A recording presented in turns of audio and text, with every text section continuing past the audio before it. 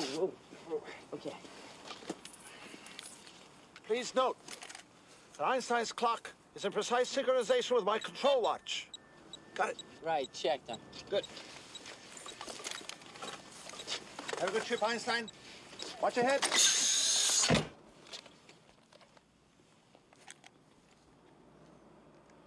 Get that thing hooked up to the car. Watch this. Yeah, okay. Got it.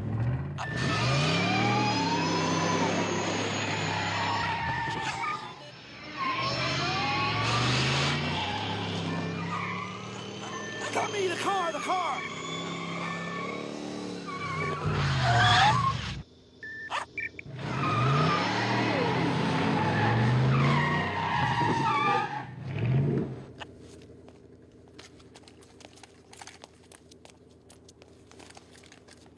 My calculations are correct.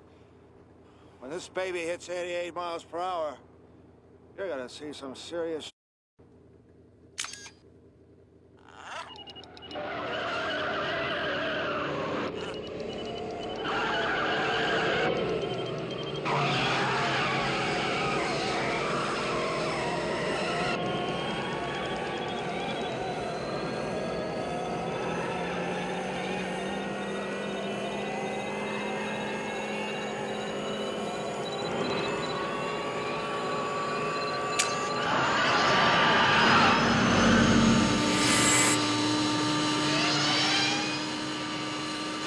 Watch this.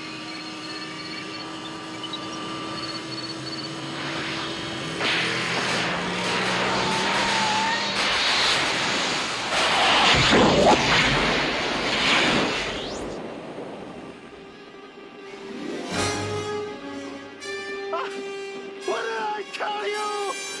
88 miles per hour! The temporal displacement occurred exactly 1:20 a.m. in 0 seconds! Ah, Jesus Christ, Doc, you disintegrated Einstein. Calm down, Marty. I didn't disintegrate anything. The molecular structure of both Einstein and the car are completely intact.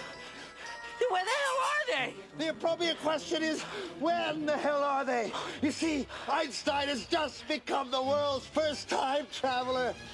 I sent him into the future. 1 minute into the future, to be exact.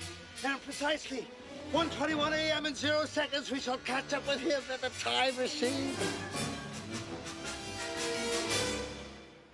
Wait a minute, Doc.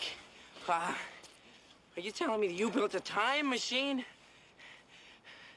out of a DeLorean? The way I see it, if you're gonna build a time machine into a car, why not do it with some style? Besides, the stainless steel construction made the flux dispersal. Look out!